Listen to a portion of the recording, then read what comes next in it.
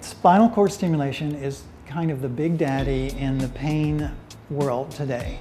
The spinal cord stimulator consists of a simple wire that's placed in the epidural space of the spine, which stimulates the nerves to think that they're not experiencing any pain.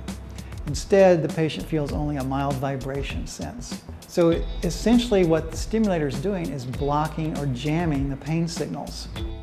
Once we determine that a patient is a candidate for the spinal cord stimulator, we bring them to our surgery center, make sure they're comfortable, give them some light sedation. Through a skinny needle, we place a small wire into the back, then remove the needle and place a bandage over the skin. The patient then goes home for a 5-day trial with this wire in place. The wire is connected to an external stimulator, or what we call a pulse generator. This generator creates the signals that jam pain signals in the body.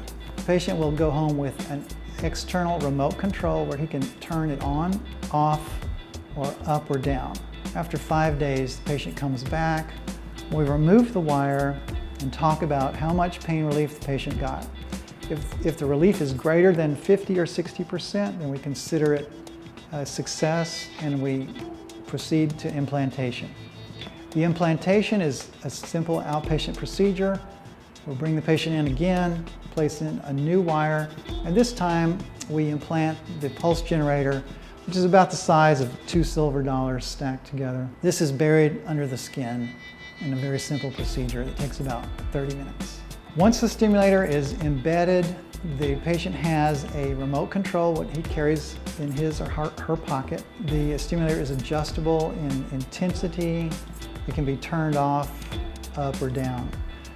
Some patients like to turn it off when they go to bed at night, but some patients leave it on at a low level during sleep.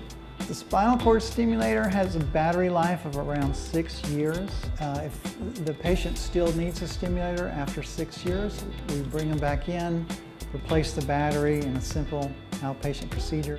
The spinal cord stimulator is a very strong and viable alternative to back surgery for chronic nerve damage or pinched nerves, especially good in failed back syndrome or for repeat back surgery where the chances of relieving the pain are not good.